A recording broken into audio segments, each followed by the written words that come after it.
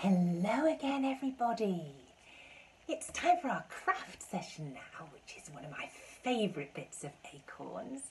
And we always explore the story that we've heard with some lovely creative stuff. And I'm all set up to do something nice and messy and colourful, all on the subject of our story today.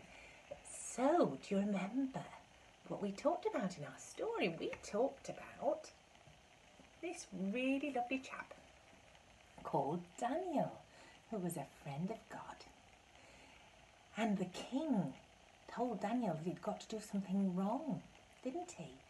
And it was really hard for Daniel, but Daniel managed to stand up for what was right, and he trusted God and he prayed to God, and God gave him the strength to do the right thing, even when it was really hard, even when he had to face the terribly terrifying tall-teethed lions.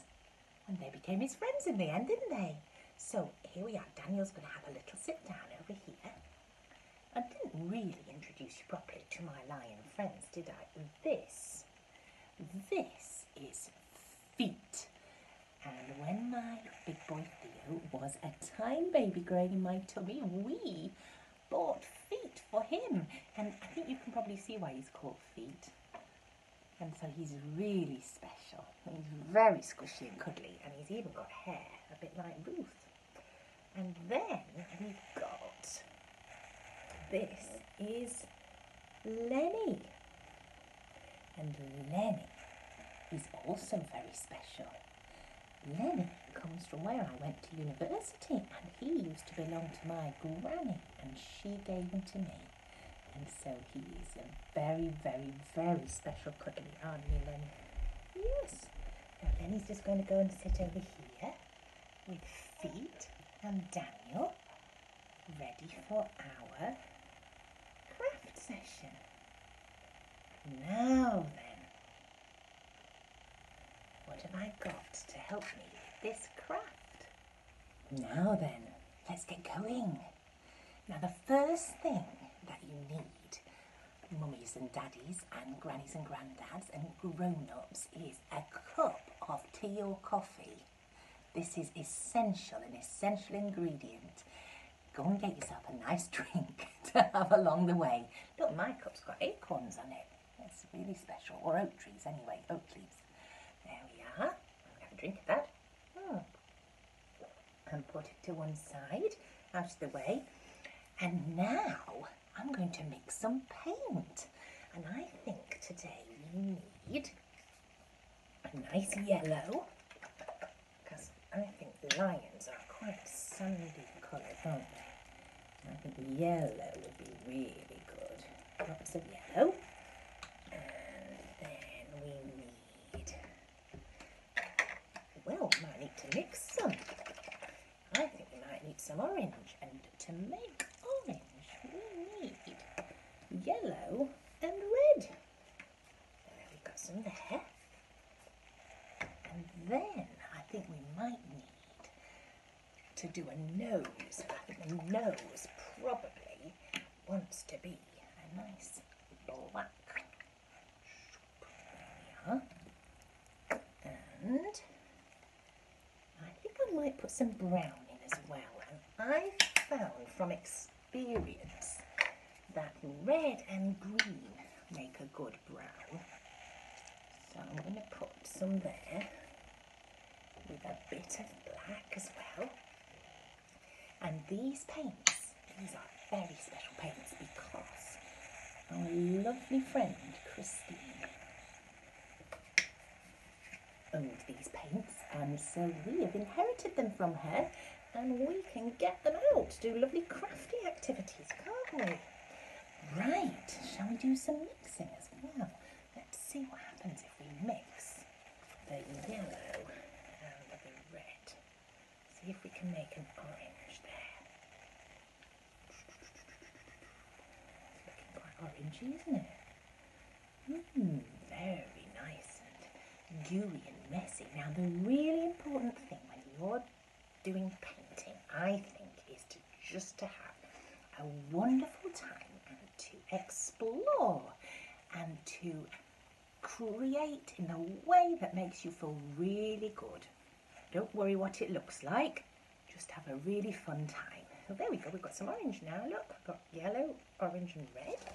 And then I think I'm going to see if I can make a brown over here, look. Now then, so I wonder what we're going to create with our lovely colours. I wonder what we could make that might have yellow and orange and black and brown. Ooh, that's a very dark brown, isn't it? Well, I'm going to make a lion. There we are. It's quite brown. Not bad. Not bad at all. Right then. Now, what are we going to use to put our paint on the paper? Well, some of you might like to use a paintbrush, I suppose, but I thought I would use things from nature like fruit and vegetables, because I thought that would be really fun. And look, what have I got? I've got a potato, I've got a mushroom, and what's this? I bet you like this with your tea. A lovely red apple, and I found a grape, and I've got a bit of broccoli. That's very good for you, lots of vitamins in that, and also a little bit of a tangerine. So we'll see what we can do, shall we? Now, mummies and daddies will probably need to do the cutting part of these vegetables, won't they? Because these nice sharp knives aren't very good for little people. So, I'm going to cut my potato into a triangle shape, like this. And we'll see why in a minute. There we go. But first of all, I'm going to see if I can create a round lion's face. There we go. What do you think, feet? What do you think? Lenny, do you think we can do this? So, let's have a go. Oh, that's looking good. I think I might have to pick up my camera and just show you what it looks like. I'm trying to make a lion's face shape. Let's have a look, let's see what it looks like. Now then, Feet says it's looking very good, because look, we've made a nice oval sort of a shape, ready for turning into a face, just like this, look. And I'm using a fork to put my potato on, because it makes it a lot easier and a bit less messy as well, if Mum's bothered about that. Right, what shall we use next? Well, I think we might use a bit of broccoli. Let's snip that in two. And look, the shape of this broccoli is just perfect for lion's hair, isn't it? So let's see what we can do with a bit of broccoli and a bit of brown. Some lions have got like brown bits of hair at the top, haven't they? So I thought we'd just experiment with some brown up here. There we go. That looks good to me. Yeah. Some broccoli. Now then, I think we're ready to do a mane. And here is my triangle. I'm going to squish it in that paint like that. And then I'm going to see what I can make. Because on the lion, I think the mane goes all the way around, doesn't it? It goes all the way around. It goes around its chin, and it goes around its mouth, and it goes around its head. I love lions, I really do. Now, my husband and I, we are very, very lucky because we have been to Africa and we have seen lions in the wild where they live. And I think they are my most favourite animals in the whole world. Look, I'm making a mane. I think it's looking a little bit like a lion. think he might need a bit of a face though, don't you? I wonder what we could do for his face. I wonder what colour the lion's eyes are. Well, I wonder what shape they are. What have we got in our fruit and vegetables that we could make into a circle? Well, I think maybe a grape. There we go. Right then, let's see if we can do some eyes, because they're a nice round circle, those grapes, aren't they? And I think a lion's eyes are orange. Let's see what we can do. Okay, there, one, and two. There we go. Oh, orange eyes are great at seeing at dusk and at dawn, I think, when they go out hunting. Oh, it's looking a little bit more like a lion, but I think we might need... What do we need to go here? Maybe a nose. And I think just perfect for a nose is a sliced up mushroom. Let's see what happens when we put this mushroom in the black. And then we go. And here we go. Squish like that. Look at that. It's looking a bit like a nose, isn't it? But I think we might need to create a mouth with it too. I've been deliberating on what to use for this, and I think I'm going to use a bit of satsuma. I'll just try and use its end. Look. So let's have a line down the middle,